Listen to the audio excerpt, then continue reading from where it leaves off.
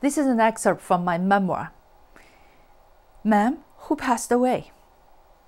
More than 40 years ago, when I just arrived at Brandeis University from Beijing, China, I had to learn American English, which is different from the British English that I learned in China, while struggling to survive in an academically rigorous environment. As a young woman, I had severe menstrual cramps and did not use any painkillers. Compounded by the stress and pressure, I fainted in the dorm's bathroom's common area outside the shower stalls one afternoon. Surprisingly and fortunately, there was no one there. I came to a few moments later, then stumbled into my dorm room. I was scared, did not know what to do, whom to call, so I called the campus police. Somehow, I mistook the American way of describing fainted as passed away instead of passed out.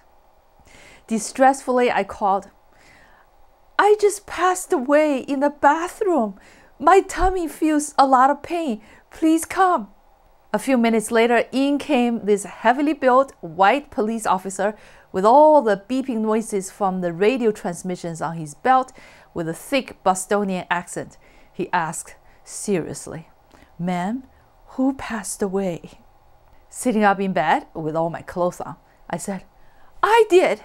I passed away in the bathroom just now, and I'm still feeling sick."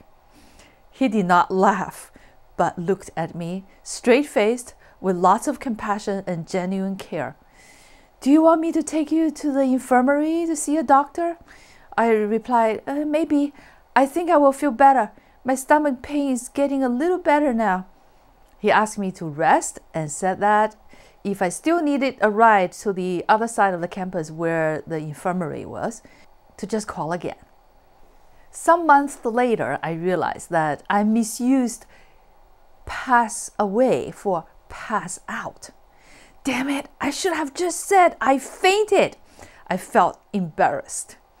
More than 40 years later, I'm now laughing to tears, probably what the officer did as well in his police car. It took me 40 years to laugh at myself now.